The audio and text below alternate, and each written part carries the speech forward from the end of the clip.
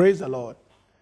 I welcome everyone today to this social media broadcast and everyone viewing on Twitter, every of the followership on YouTube, every of the followership on Facebook and Instagram. We appreciate your followership so far, and we believe that you have been blessed massively by the broadcast, and I know this will not be an exception in the name of Jesus. Speaking today on the way of peace, the way of peace.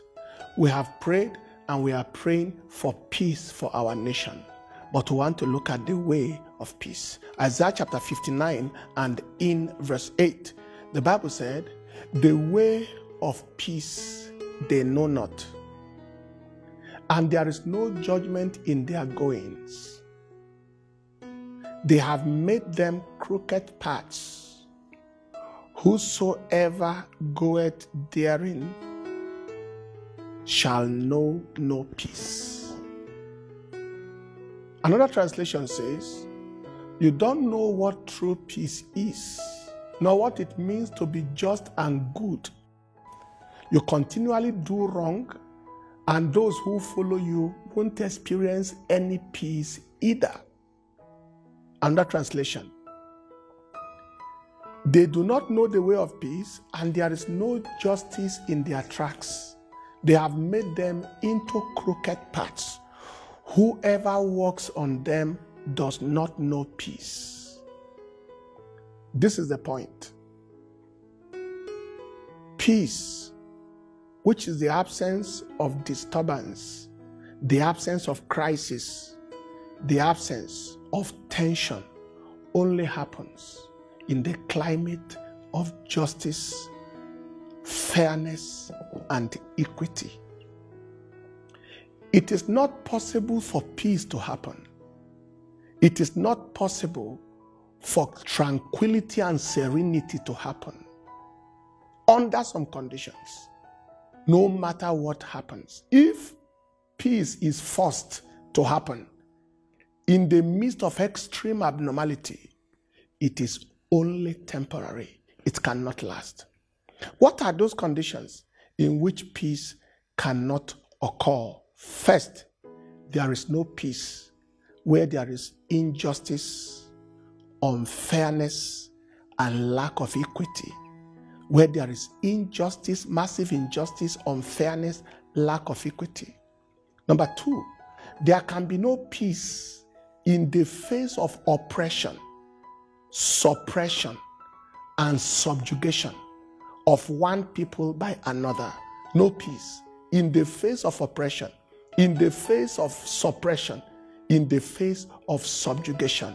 Thirdly, there can be no peace in the face of nepotism, tribalism, regionalism, religionism, and every form of such prejudice. There can be no peace. Fourth, there can be no peace in the midst of deprivation, in the midst of poverty, in the midst of hunger. There can be no peace. Where such exists, the only thing you have around is hunger. Where people are hungry and they are angry, there can be no peace. Fifthly, there can be no peace in the face of deception, falsehood, untruth. Where people are not true to others, there can be no peace in the face of falsehood, depression, and untruth. Sixthly, there can be no peace in the face of indiscretion and unwisdom, where people function and act as if either they are not thinking or the people they are dealing with are taught not to be thinking. There can be no peace. Next, there can be no peace in the absence of the fear of God. There can be no peace in the absence of the fear of God, where people act as if they have no conscience.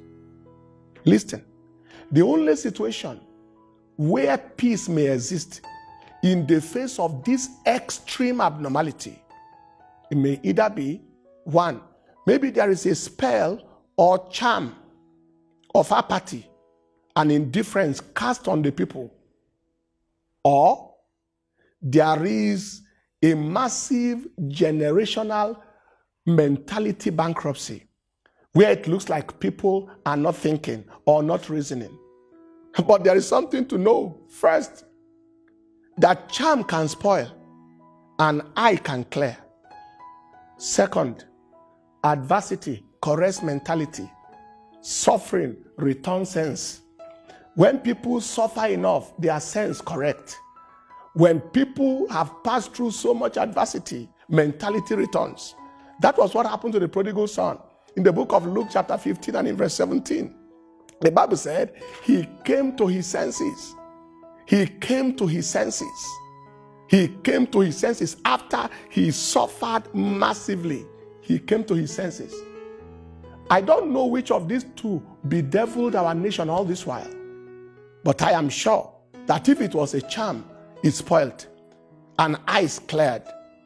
And I think that if there was a mentality bankruptcy or a mentality shortage or poverty, I think that massive adversity, extremism have corrected mentality. I've been pastoring for 24 solid years full time. I have not seen the level of suffering and the level of challenge and confrontation that people have faced like they are facing in this season.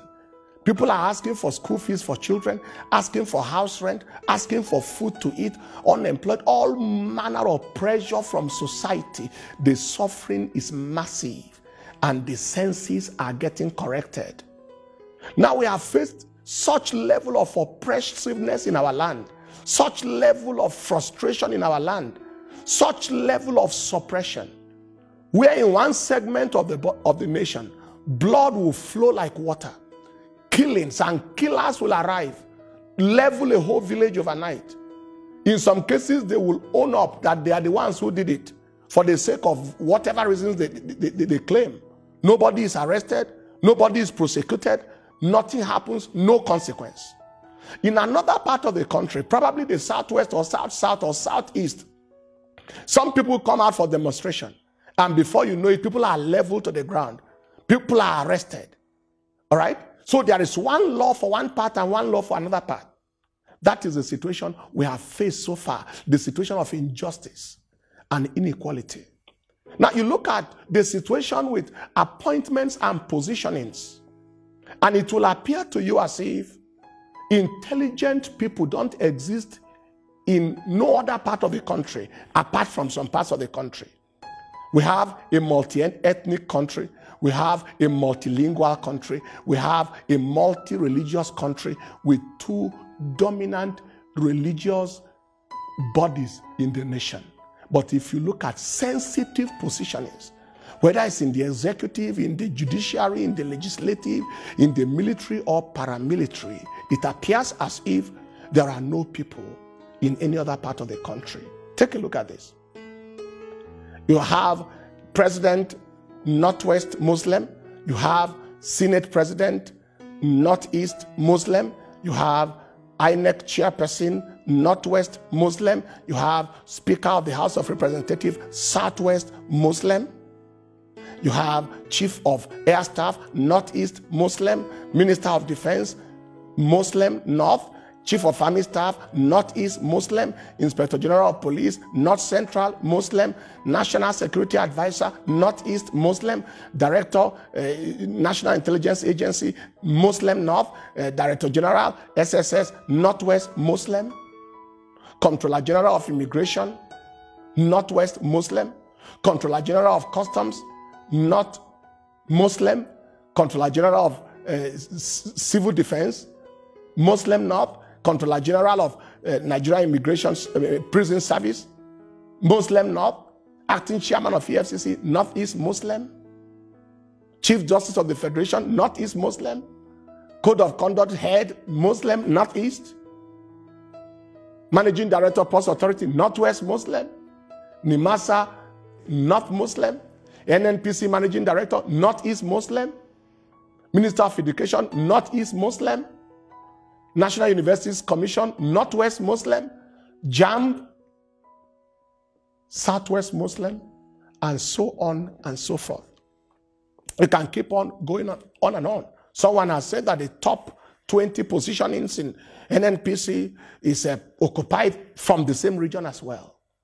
What comes to mind is there is no intelligent person and no qualified person from any other part of the country.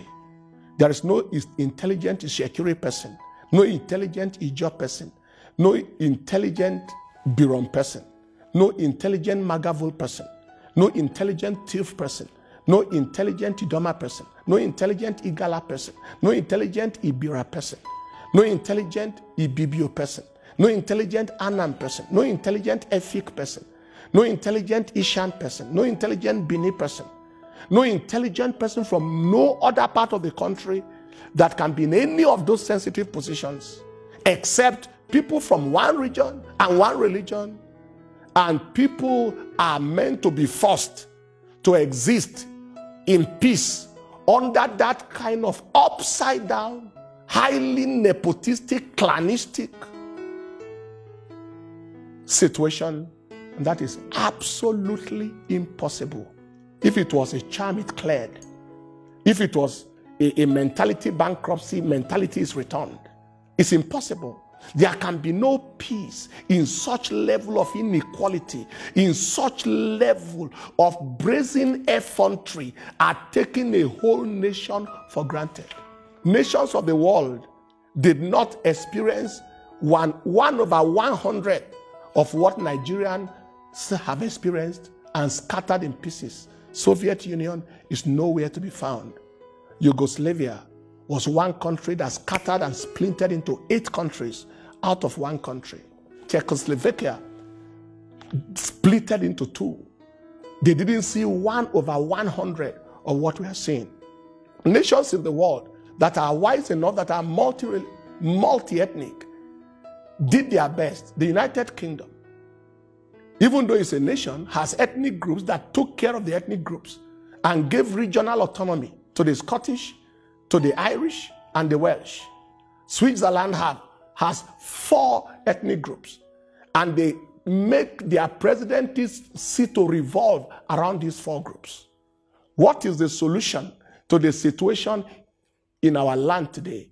If there must be peace, there must be equity, there must be fairness, there must be justice.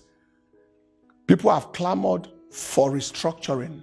It is the devolution of power. Otherwise, there may be the dissolution of union. It happened in other places.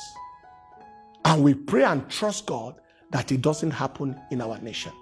It's not time to play the ostrich and hide the head under. What is not confronted cannot be conquered. In medicine, we call something the debridement of wounds. You expose wounds in order to repair them. You clean them out in order to repair them. You make them bleed. Truth is what heals.